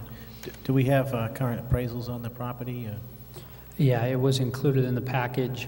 We did select a different company, and the effective date of the appraisal was March 28th, and that's where the 270 number comes from, that if you take the 10.79 acres and sold it as one piece, that would be the anticipated value. Okay, so I just wanted to clarify, this is a newer appraisal than, I know we had talked about this last year. Has this been up to date? This is a brand new appraisal. That's what I thought you said. Okay, very good, thank you. Okay. Anybody else have anything? Roll call, please. Councilor Langevin? Yes. Councilor Marcucci? Yes. Councilor McDonald? Yes. Councilor Nicola? Yes. Councilor Regis? Yes. Councilor Spinelli? Yes. Councilor Vandal? Yes. Councilor Clements? Yes. 8 yes. Thank you. Okay. Agenda item number 25. And you've all been given a handout regarding this vote. I'm going to read it. It's, first of all, the vote itself says, vote to approve the layout for Commercial Drive per plans and description dated May 7th, 2012. And this is how it's going to look.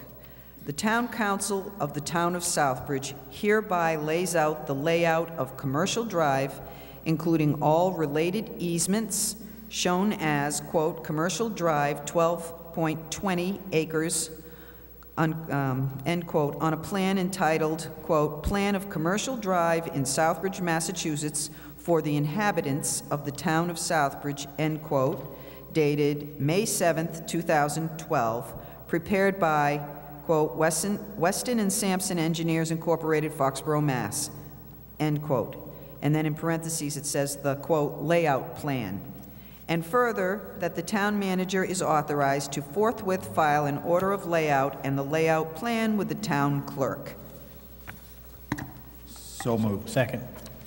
Any discussion? Okay, roll call, please. Councilor Marcucci? Yes. Councilor McDonald? Yes. Councilor Nicola? Yes. Councilor Regis? Yes. Councilor Spinelli? Yes. Councilor Vandal? Yes. Councilor Clements? Yes. Councilor Langevin? Yes. 8 yes. Thank you. Agenda item number 26, vote to accept the Public Safety Consultants LLC proposal for the assessment of up to 5 candidates for police sergeant in an amount not to exceed $4,950, and to authorize the town manager to sign said contract. So moved. Second. Councilor McDonald. Thank you, Madam Chair.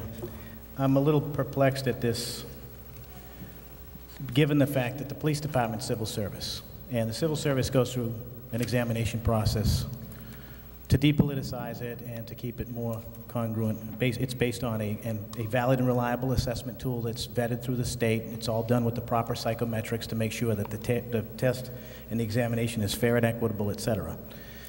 Now we're introducing a performance-based assessment further with a cost of almost $5,000. The reason that I'm kind of concerned about this, or probably need greater clarification, is because the fire department, in contrast, is not civil service. And we do employ an outside testing contractor for the written portion of it. But we're getting ready to fill the fire chief position, and we chose not to go this route for a outside agency to come in and do an assessment center, because we didn't want to put the cost in there, so we put together one internally to kind of save some of that cost.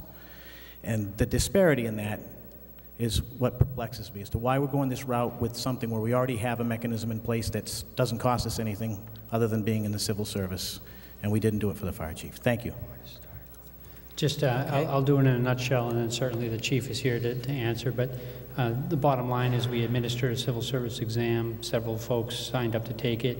No one passed it, and it's not necessarily indicative of the police force, because I guess 80% of the folks that took it across the state did not pass it. So the civil service laws do allow us to do our own exam, but you have to have only don't know if they call them licensed or certified administrators, and this is one of the ones that is a allowable firm to administer the exam. So the reason why we're doing it is because the civil service system didn't work for us last time out.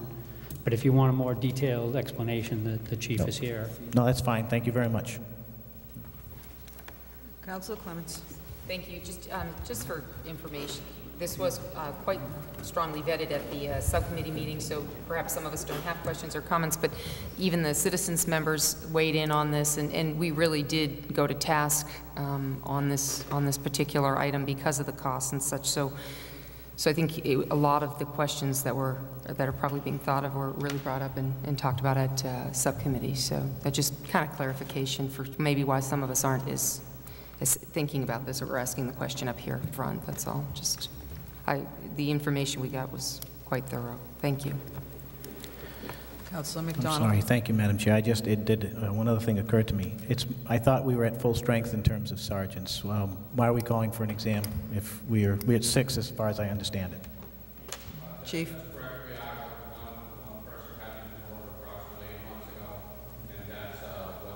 Exam was given for. I'm sorry. That's what the exam was given for in the fall. And as Mr. Clark said, actually, the last 2 times that exam was given, there was over an 80% failure rate. So a lot of departments are looking at doing something like this. I think the people that took it worked very hard, and I know they're very capable officers, and I just didn't feel that it was a fair assessment of their abilities. So I asked for this. Very good. No, I understand that, and I'm agreeing with that. Okay, thank you. Okay. Appreciate it. No one else? Anybody else? Roll call, please. Councilor McDonald? Yes. Councilor Nicola? Yes. Councilor Regis? Yes. Councilor Spinelli? Yes. Councilor Vandal? Yes. Councilor Clements? Yes. Councilor Langevin? Yes. Councilor Marcucci? Yes. 8 yes. Thank you. Agenda item number 27, vote to approve the conclusion to open meeting law complaints submitted by Ann Fenwick Bynum regarding EHS meeting of August 2nd, 2011, quote, failing to include sufficient detail in the notice and minutes, end quote, and to accept revised minutes as amended May 1st, 2012. So moved. Second. Any discussion? Councilor Vandal. Yes, did Mrs. Bynum agree to these minutes? Has she seen the redone minutes? These are not ones that are done by Mrs. These are not ones that are done. These ones are done by Mrs. Rivera. No. I think he means, did Mrs. Bynum agree with the revised minutes? That's just what I want. Is that what you mean? Yeah, just what I want. Yeah, no, that wasn't part of the Attorney General's decision. We just had to update the minutes and we did it through the recording clerk. Well, how do we know if they're correct? If they weren't correct the first time, she wanted them redone, and how does she know if they're correct? I mean, how do I know they're correct? So how can I vote on this if I don't know if they're correct? The Attorney General's office, I'm sorry, through you, Madam Chair. Go ahead. The Attorney General's office has indicated what they're looking for, so we provided the information that the Attorney General's office is looking for. Thank you. Thank you, Madam Chair. Okay. Councilor McDonald. Thank you, Madam Chair. Just for clarification, some of it was based upon some of my words that were not in the minutes. So basically, the Attorney General did say there was an open meeting law violation based on those 2 items, that there weren't sufficient notes in the minutes. Some of that was on the words that I did, so it, like they already said, it doesn't need their approval, and I'm satisfied that it meets the intent of what went forward. Thank you, Madam Chair.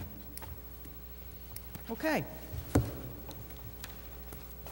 Councilor Nicola? Yes. Councilor Regis? Yes. Councilor Spinelli? Yes. Councilor Vandal? Yes. Councilor Clements? Yes. Councilor Langevin? Yes. Councilor Marcucci? Yes. Councilor McDonald? Yes. 8 yes. Thank you. Agenda item number 28, vote to amend the Southbridge zoning map by expanding the light industry zone at the intersection of Pleasant, Walcott, and River Streets by rezoning property currently zoned 2-family residential to light industry, as recommended by the Southbridge Planning Board. The property is located at 114 Pleasant Street, Assessors Map 31, Lot 39. So moved. This is the third and final reading. I have a motion and a second. Any further discussion on this? Okay. Roll call, please. Counselor Regis? Yes. Counselor Spinelli? Yes. Counselor Vandal? Yes. Counselor Clements? Yes. Counselor Langevin? Yes. Counselor Marcucci? Yes. Counselor McDonald? Yes. Counselor Nicola? Yes. 8 yes. Thank you. Agenda item number 29. Vote to amend the Southbridge zoning map by expanding the general business zone along Main Street near the intersection of Main and Marcy Streets by rezoning 2 properties currently zoned 2-family residential to general business, as recommended by the Southbridge Planning Board. The properties are 80 Marcy Street and the adjoining parking lot. Assessors Map 35, lots 108, 109. This is the third and final reading. So moved. Second. Any discussion? Roll call, please. Counselor Spinelli? Yes. Counselor Vandal? Yes. Counselor Clements? Yes. Counselor Langevin? Yes. Counselor Marcucci? Yes. Counselor McDonald? Yes. Counselor Nicola? Yes. Counselor Regis? Yes. 8 yes. Thank you. Okay. Agenda item number 30 is Councilors Forum. Councilor McDonald. Thank you, Madam Chair, and appreciate you pointing out about the Memorial Day observances. And we still are looking, the Veterans Council is still looking for people who may have convertibles or Jeeps so that we can transport some of our aging veterans. And we'd appreciate all the support out there. The other thing I wanted to say, Madam Chair, is Before you go any further, if somebody wants to, bring that forward, who do they contact? You? They would contact the Veteran Service Agent, Mike Trombley. Okay. And that's at 508-764-5436. Okay, thank you. Thank you, Madam Chair. And lastly, I do want to just say that I agree with what Lauren McLaughlin said relative to the ratio of students to the nursing staff at the new school. It's not a matter of location. It's a matter of student ratio to a person being able to give adequate and proper care. So I just wanted to add my agreement to that. Thank you, Madam Chair. That's all for this evening. Thank you, Mr. McDonald. Thank you, Councilor. Councilor Spinelli. I'd like to agree with John Pulowski when he got up and he spoke about that sign tonight. I was on my way down to Roy's Automotive and I was diverted up onto North Woodstock Road, and my wife and I were dumbfounded when we read that sign that was spray painted on a board nailed to a light post or a telephone pole up there. I'm sure I've never seen anything more crude, and I know the town of Southbridge had nothing to do with it, but it's kind of an embarrassing thing when you read this and it's in red spray paint, and I mean, it's stuck out like a sore thumb. So Mr. Pulowski was absolutely right, and it was there, and it was an insult to each and every member of this town to have to drive by there and see that. Hopefully we can have a few nasty words to the people doing the work over there, because that's uncalled for. Nobody deserves to be treated like that. But we don't really know who actually did that sign up, do we? I would assume that it's the crew that was doing the work over there. They were doing this whole work, and it was a single lane, and you were diverted to go up North Woodstock Road. You couldn't go down Main Street. Right. They had it blocked off. You could only travel on Main Street towards the center of town, but you couldn't go the other way. You had to go all the way around and then down Ashland and around. So I would assume it was them. I don't know, but it certainly was an embarrassing thing, and it was just uncalled for.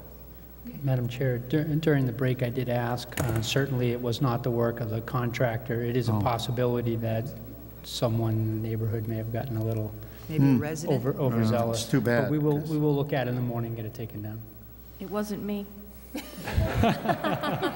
No, it takes you too long to write something out. I'm sure you'd still be putting that together. My goodness.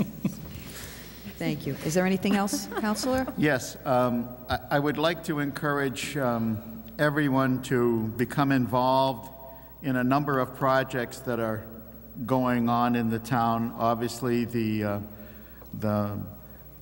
remembrance that is being planned and organized certainly is a wonderful thing. On the 31st of May, we also have a project where A lot of people may not be able to become involved with it, but you can certainly say a prayer for those who are trying to organize this thing to make people more aware of what we have in Southbridge and what we're trying to do in Southbridge, which I think is a wonderful thing. And I would also like to support Lauren McLaughlin with the idea that there should be 2 nurses. And I think it's kind of shameful that she was kind of passed the buck along to us. I think that's not the best of approaches to take with somebody like that. Thank you. Thank you, Counselor. Counselor Langevin? I'm all set this evening. Thank you, Madam Chair. Thank you. Counselor Regis? Thank you, Madam Chair. Just if I could, Counselor McDonald, have you or Mr. Trombley thought about contacting maybe the Central Mass Wanderer Car Club? Looking for some older automobiles, maybe to bring the veterans around in for Memorial Day? Thank you for the suggestion. Just a suggestion. And I'm going to put in my 2 cents too. Ms. McLaughlin came up here this evening, and I do have a family member that works in the school department, and I had a conversation with her regarding this particular issue. And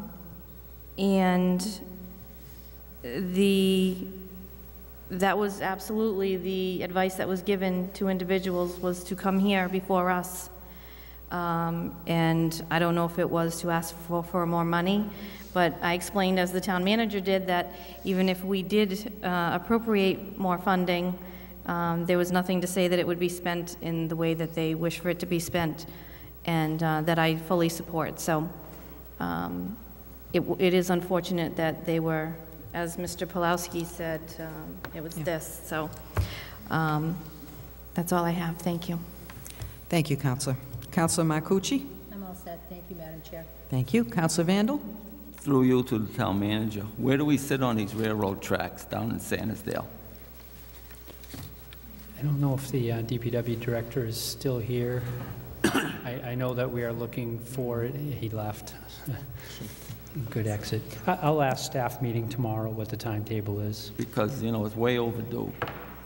And I'm going to be having a subcommittee meeting. I'm going to shoot for one day next week. And one of the agenda items is going to be to get the sidewalk from the South Village to the next sidewalk that goes to the plaza. And I want to wish everybody a nice Memorial Day. Thank you. That's all I have. Counselor Clements? Thank you, Madam Chair. I see Mr. Cowett has gotten to you too, Mr. Councilor Vandal. Roger's got some great ideas. That's one that I think hopefully between the state and somebody we can make that happen. So I know they've already taken it up with Traffic Commission, I believe, and I know that's been addressed a little. So that's good that it's going to be at the DPW also. I just want to mention, I attended the Senior Expo a couple weeks back. I don't think I mentioned it last time, but I just want to applaud the Sheriff's Department for putting on a wonderful meal for the seniors. There were hundreds. I believe the estimation was over 250 this year, and they did a great job serving, and our police chief was there, and numerous others were there helping with the Sheriff's Department, who provided the spaghetti dinner. And I think it was a great event for the community, and I applaud the Sheriff's Department. And on that same note, I applaud them also for continuing with the probation efforts. You might notice yellow bags that sometimes appear on the sides of the highways. Recently, I know in the last few weeks, I think 169 and 131, and those bags generally, and I actually saw the cruise a week or so ago. So if you're wondering why we have yellow trash bags on the side of the road, not in trash containers and nobody getting fined, those are actually bags that are it's trash being picked up by people who need to do some community service or otherwise. It's part of their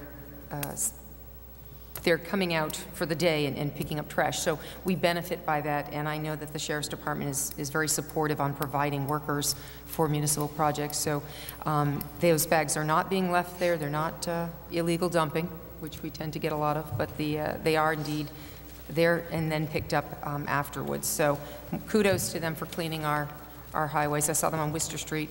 It's been a good cleanup effort by them. So Mr. Spinelli's point to on the 31st, the Rediscover Southbridge campaign. Absolutely wonderful, wonderful job that they're trying to get the people in here to work on getting our community out there and known, and we have a lot to offer. Water, sewer, wonderful commercial park, and many opportunities for purchase of property. So hopefully that will be a success to all those who are working so hard. And that's all I have. Thank you.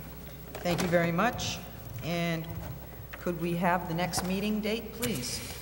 Monday, June 4th, 2012, 7 o'clock here in the chambers. Okay. Motion adjourned? Second. All in favor? Meeting's adjourned. Thank you all.